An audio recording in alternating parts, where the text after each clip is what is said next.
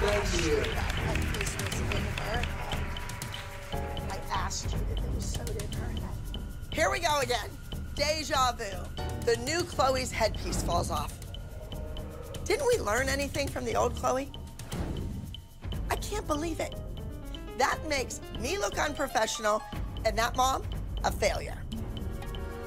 That ruined her whole routine. And she was gorgeous. Oh my God, it's a scandal on the dance floor. The new Chloe's headpiece just fell out. Did she just open the door for the old Chloe? Wow. 2 down, I think 3 for down. 17 minutes, I thought the duet Do you know what did Abby well. said? She Yes. went 17 minutes.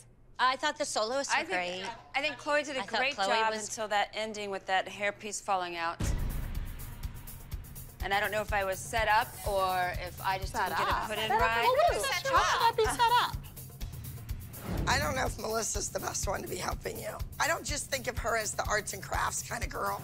Well, it came flying out of her hair. Here, Well, put 'cause she didn't this hit on. it. You don't think that was a I thought- conspiracy theory, really, right? Well, I'm not sure. I don't know. We might be dance moms, but we're not those kind of moms. No, we Okay. would never Well, be. we don't not a sabotage. child, dude. After things have gone on this week, I'm just not so sure.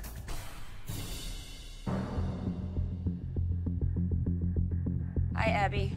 Your kid had one chance, one opportunity to get on this team because the kid that I saw on stage in Orlando perform was amazing.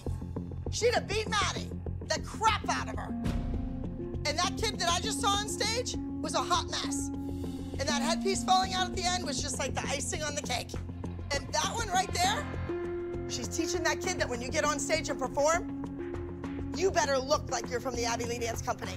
Chloe is used to a lot of pressure, but today she was a little rough around the edges, and everybody has a day that they're a little rough. It's just a learning curve.